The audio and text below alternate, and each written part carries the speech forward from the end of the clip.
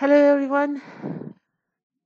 We are having a video on objective pronouns in Turkish, part 2. I'm going to introduce you the objective pronouns and there's going to be an example. So let's go through them.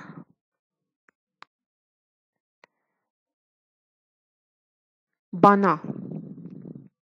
Bana. It means me, or usually, mostly, it's like to me. It depends. But it's mostly, has a kind of meaning like to me. Bana bak. Bana bak. Look at me. It means look at me.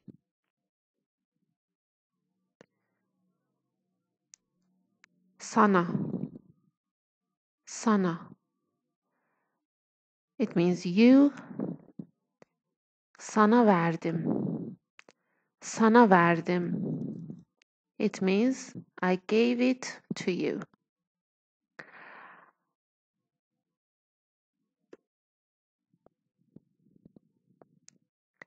Ona.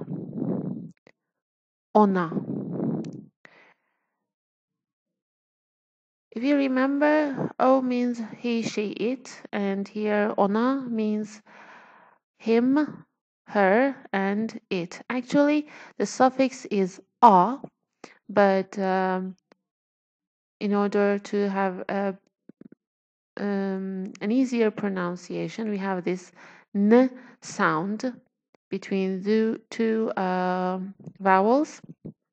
So here we have ona, which means him, her, it, or usually to him, to her, to it.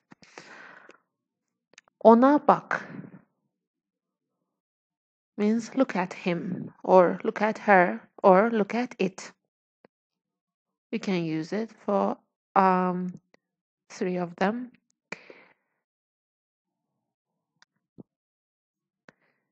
Bize, bizlere. It means us or to us. Biz means we. Bizler means again we. It's the plural form. It is already plural, but sometimes they make a plural of plural. Here we have an example like bize gel or bizlere gel, which means come to us or come to our house or come to our place.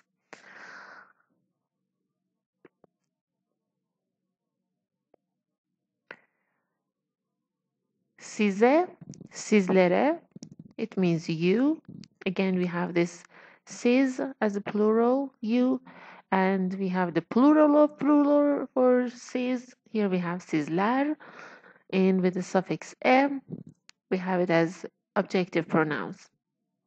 So here we have an example. Size söyledim or sizlere söyledim. I told you. It means I told you. Let me read it one more time. Size söyledim. Sizlere söyledim.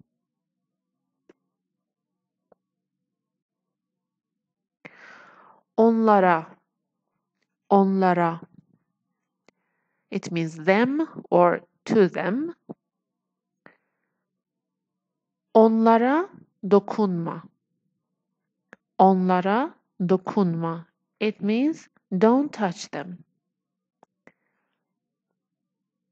Onlara dokunma. Okay. We have şuna, buna,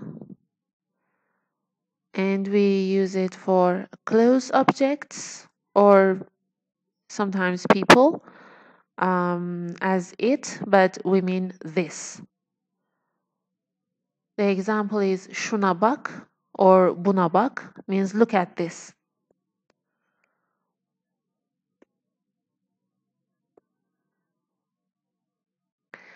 And we have the plural form of them, şunlara, bunlara, which means them For close objects, which we mean these, şunlara bak or bunlara bak, it means look at them. Ona means it. For objects which are not close, we use it for saying that. Ona dokunma. Ona dokunma. It means don't touch that.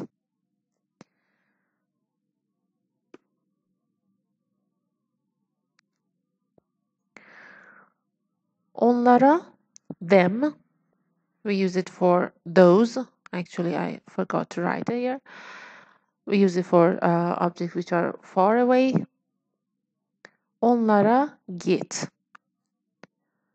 We use it for human beings as well. For example, we say, go to their house.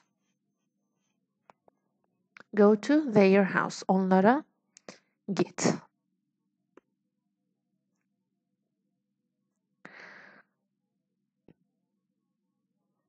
Okay, let's sum up. Here we have bana, me, sana, you, ona, him, her, it, bize, us, size, you, onlara, them. And here we have şuna, it, şunlara, them, for this and these, buna, it, for this, bunlara, them, for these, ona, it, that, onlara, them, for those. Okay, guys, if you liked the video and if it was helpful for you, don't forget to give it a thumb up. And if you want to subscribe, you're free to subscribe and follow more videos. And I'll be very happy with your support. Take your notes, take care, and see you on next video.